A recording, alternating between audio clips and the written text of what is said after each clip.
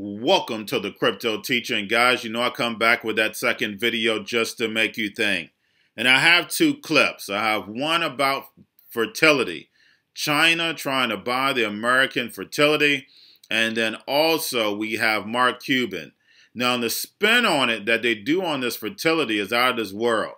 Basically they said China wants it and they can create a bioweapon because they know your DNA, and then of course we have Mark Cuban talking about business as far as with China.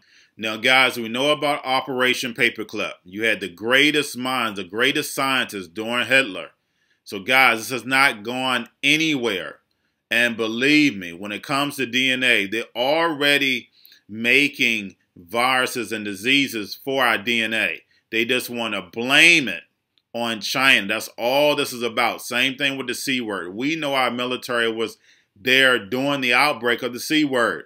So guys, make sure we keep our eyes wide open when it comes to business in China. We're going to hear Mark Cuban, but guys, we know that the Rockefellers are building a $10 billion facility in China. We know American Express is in China. MasterCard is in China. JP Morgan, Morgan Stanley, Goldman Sachs, American Express. So guys, we know all the banks move wherever the money is at. They know that as billions of people over in China, India, Africa, the emerging markets are going to take over. So guys, remember, I repeat, if you have a business, design it for the emerging markets, guys. They have destroyed the United States middle class with the C word. We know China only had the C word for maybe 2 weeks, and that's all we should have had. So guys, make sure that you are getting yourself prepared, but y'all have a wonderful day.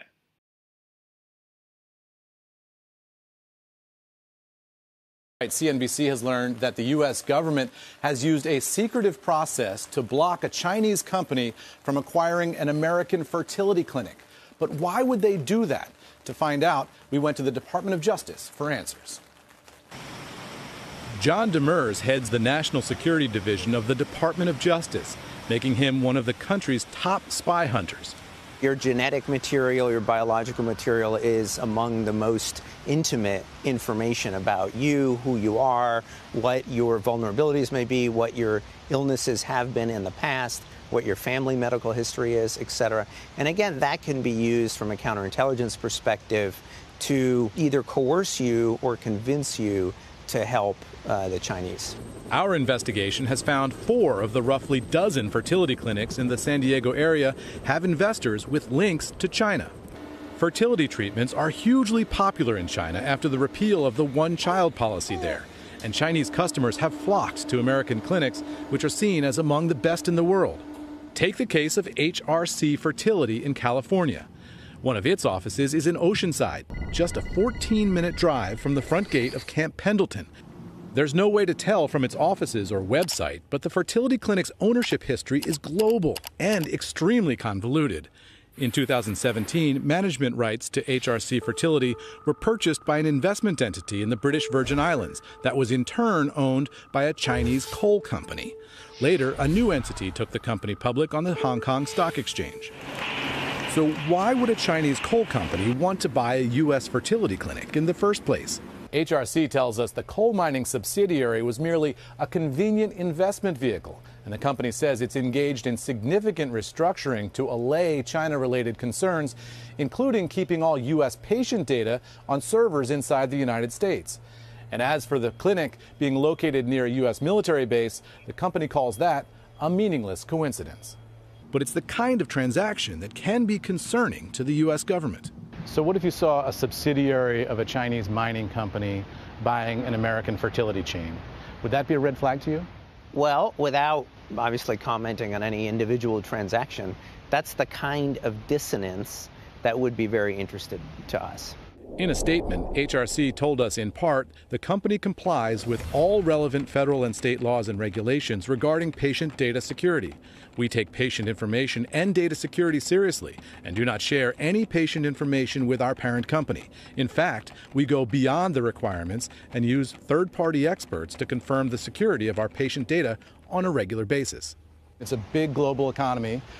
Why should we say there's anything wrong with the Chinese buying American companies? Well, what we're worried about is the use that they make of the data. If all they were doing was then running that company as a going concern and earning the profits from it, that would be fine. What could they do with it? Demers says there are some terrifying possibilities. The worst case would be, and I'm not saying that we've seen this, but the worst case would be the development of some kind of biological weapon. Really? If you had all of the data of a population, you might be able to see what that population is most vulnerable to. Mira Ricardel, the former Deputy National Security Advisor, told CNBC CFIUS, the highly secretive Committee on Foreign Investment in the United States, located in the Treasury Department, has already taken action. Has the federal government ever blocked the acquisition of a fertility clinic in the United States by the Chinese? I believe they have. Again, these are not things that are reported. It's a confidential process, but I understand there's been at least one case. And guys, CFIUS does have the authority under U.S. law to actually force American companies to be divested of their ownership if they think that there's a national security problem there. There's no indication, though, that that's happening right now with any of these Chinese-linked fertility clinics inside the United States. Now a look at a moment when national security interests trumped ethical concerns. Jeffrey Brown has our book conversation. Nazi scientists, some of them tied to war crimes, including horrific concentration camp experiments, brought to the U.S. in a secret program to advance American security interests during the Cold War. It sounds like the plot of a film drama, but it actually happened, and on a large scale. The story is told in the new book, Operation Paperclip. Author and journalist Annie Jacobson joins us now. Welcome to you. Thank you. So these were top scientists in the German war effort, sought out by the U.S. military as the war was coming to an end. That's right. These were Hitler's top weapons makers, and Operation Paperclip became a classified military program to bring them to the United States. It also had a public face, so there was, on the one hand, the truth about the program kept secret, and on the other hand, the idea that we'll tell the public that these are the good Germans. And the good Germans, but they were dedicated Nazis, the ones you write about. We should say there are many, 1,600 in all, right? Yes. You document about 21 of them, dedicated Nazis, some, as I said, involved in horrific stuff. What they did was known, right, to the people to the Americans who were seeking them out. Certainly to the American military intelligence officers who were interviewing them.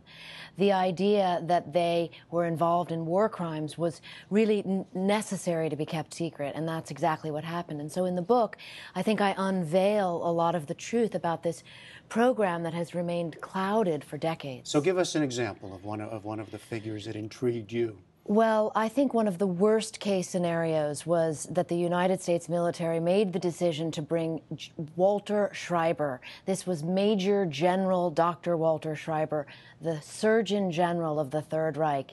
He wound up at a military facility in Texas. And doing what? Well, during the war, Dr. Schreiber had been involved in the vaccine program for the Reich, which sounds like a nice program, but it was actually a program to work on protecting German soldiers from these biological weapons that were also being manufactured. So he was involved in war crimes and concentration camps. He became a prisoner of the Soviets and then defected to the United States. We saw him as someone who we absolutely wanted here for his knowledge.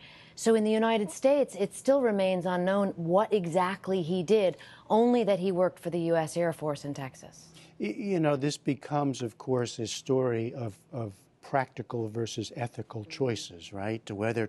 Decisions made whether to look the other way or forget about the past in order to advance and gain advantage over the Soviets, it should be said, during the Cold War. Absolutely. I mean, the Cold War got hot very quickly, and the Soviet threat was this foreboding menace. And the idea was, certainly at the Pentagon and among the Joint Chiefs of Staff who were really running this program, was if we don't get these Nazi scientists, surely the Soviets will. Was there much debate at the time about the ethics of it? Absolutely, there was a debate, and I think that's what makes the narrative so compelling, because you have some people including high-ranking generals at the Pentagon who are loath to work with Hitler's former scientists. And you have others who say this must be done and it will be done. You said we don't really know much about the case of Walter Schreiber, what he did. Some of them we do know, right? And the very famous cases, most famous, is Wernher von Braun. Yes, he came here. He was the head of our rocket program and brought 114 fellow V2 rocket makers with him. And this program, again, had a very beneficent face. Only now do we know the facts are very different about what those scientists were involved in at the end of the war in what was called the Nordhausen slave labor factory. Deep in the tunnels, you had concentration camp prisoners building the V2 rockets. So in a case like that and others where we know that they did accomplish things for the U.S. when they came here, then the question, and you write this, does accomplishment cancel out past crimes? That, I think, is the conundrum of Operation Paperclip. And I hope that people come to their own conclusion about that, because certainly the idea that you would excuse some of this horrific behavior during the war becomes, that big moral question. And what happened to these guys in the end? A number of them just lived out their days quite well here in the U.S. You know, the obituary for Dr. Theodore Benziger in the New York Times, I think, kind of sums it up. He died in 1999, and the New York Times lauds him as a good German scientist who's dedicated his life to the U.S. military. It leaves out the fact that he worked with Himmler very closely during the war and was actually on the original list of Nuremberg war crimes trials. And yet, he was released into U.S. custody and came to the United States. So this idea that you can just whitewash someone's past, I think, is important to look into and to investigate so that that truth can be reconciled. All right. When it comes to human rights, I'm against all human rights violations around the world. China including the ones in China? China is not the only country with human rights violations. Right, but do you condemn the genocide that's going on right now in China toward the Uyghurs? I condemn all human rights violations. Why can't you be specific? Yes. Because the way proclamations work in this country, the minute you say them anywhere, you're going to use this as a headline. Cuban says this, this, and this. What's wrong with that headline? Cuban condemns ethnic cleansing in China. Because I got to deal with the troll bots then. Why would the NBA take $500 million plus from a country that is engaging in ethnic cleansing?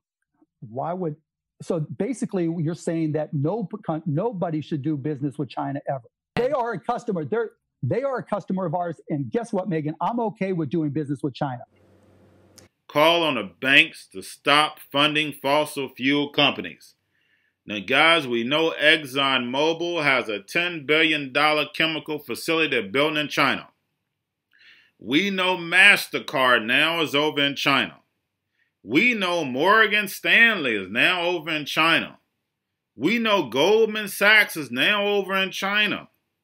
BlackRock now over in China, and American Express is now in China. Now, guys, we're supposed to be going against China. China is supposed to be our enemy. If that's the case, guys, all these companies are doing what? Committing treason. That's right, guys. That's right.